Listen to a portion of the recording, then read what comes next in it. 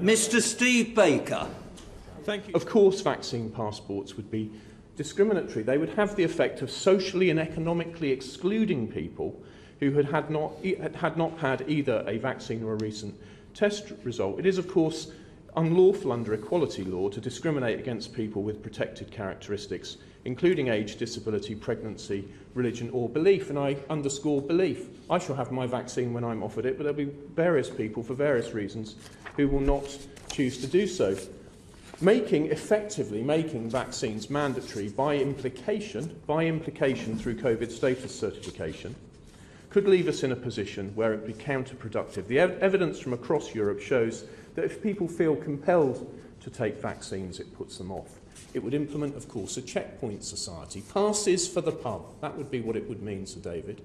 If you want to have your pint, you've got to show your papers. I did not think that was a society we wished to live in. A surveillance state would be instituted, there'd be mission creep, they'd be irreversible, they'd be divisive, and of course they'd infringe on the autonomy of the individual. We need to consider if such a scheme would enable some and restrict others unfairly for their own reasons who have not taken the vaccine. We cannot penalise people who have exercised their right not to take the vaccine. This may be an expectant mother, for example, who just cannot get a peace about taking the vaccine, even with the reassurances given by scientists and health advisors. To penalise this person from public places or services would be wrong. In closing, I must make clear I would be utterly opposed and believe this government needs to avoid a domestic internal vaccine passport requirement for travel throughout the United Kingdom. We must hold dear to the liberties we once knew and want to return to. Can I say from the outset, Sir David, I do welcome this debate. And I welcome it because I think it's an opportunity, and I hope it's an opportunity for the government to vigorously reinforce the view that they are not going to implement passports. And I hope that they use the platform today that they will not be doing this, because they are a complete and total overreaction and completely and totally unnecessary. For example, we had a similar response for flu vaccine. No one would be saying we must therefore have a passport for flu vaccine to prove that you've had that particular vaccine. And that flu, of course, takes many, many lives each winter in the United Kingdom.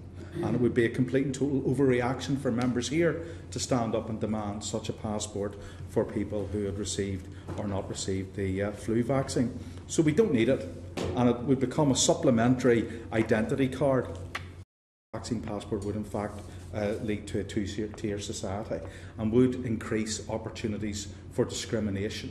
And I think that that would be abundantly wrong, because our civil liberties are something that we should cherish and something that we should not throw away so quickly to others to manage for us because they know better. I think the people know what is best, and we should guard our civil liberties cautiously. And the third issue, and one which I am totally opposed to, is the need for COVID vaccine certification for everyday use by citizens to access venues and services. Is that really the sort of country we wish to live in? One in which we have two tiers of rights and discriminate access to goods and services on the basis of health status? There are those who cannot be vaccinated, perhaps for health reasons, or indeed, as a newly pregnant constituent emailed me, she and other pregnant women won't be able to get vaccinated whilst they're pregnant, and if she's able to breastfeed, she won't be able to get vaccinated for the duration of the time that she is breastfeeding either. The groups who are least likely to take up the vaccine are among the most marginalised, and they will become yet more marginalised by vaccine passports. These passports are essentially a way of making vaccines mandatory. Coercion is never a good way to build trust and persuade people to do something.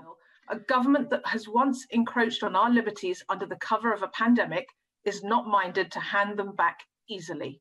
Will vaccine technologies be switched off once they are no longer needed?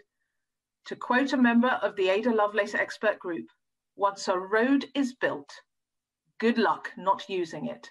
But domestic COVID certificates, whether used by public services or private businesses, would be intrusive, pointless and wrong.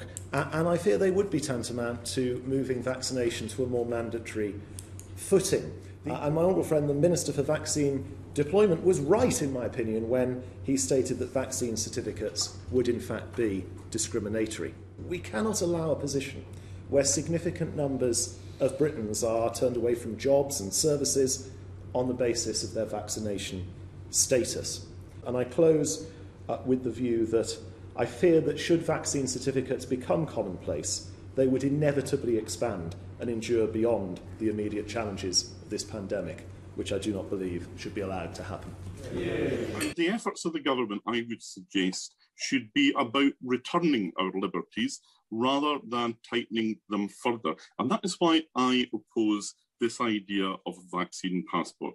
And of course, once we accept that it's okay to have a passport for COVID, where else is that argument then going to go when the threat of COVID has receded? If it was okay for COVID, why not require people to produce one for HIV, for example? What we have here today is the very thin end of a thick and dangerous wedge.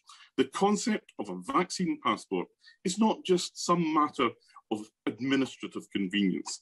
It is a first step in a major redefinition of the relationship between the citizen and the state, and I would suggest that it is one we should not take so lightly. When freedoms are given up, then the state rarely rushes to return them. But we're asking people to inject something into their bodies, a medical procedure, and that requires consent. That should be a very basic idea that we subscribe to, and no government should be in the business of mandating or coercing people to do that. As much as we may feel getting vaccinated is the right thing to do, people have rights and responsibilities over their own bodies. And I absolutely draw the line firmly at coercing people to get vaccinated. That seems clearly to be discriminatory and would certainly lead to a legal challenge. We have to win the argument, recognising that some people won't want or won't be able to for whatever reason, and that's their free choice. So this idea of a vaccine passport, as some describe it, as a requirement to prove vaccination status before being able to go to the pub or events, or as some have suggested, to get a job, I think is truly abhorrent. I think it would be coercion on a level that I've never seen in any democratic country, and not something I could ever support. I assume, therefore, that there are no plans to do this. I hope that the minister will reaffirm this. I've been told by other ministers in the past that there are no plans. No matter how much I may personally believe that it's important and the right thing to take it, it would fundamentally impact on people's basic rights to require that vaccination status to be shown in our daily lives for our very basic rights, and be a huge backward step for our liberty and freedom.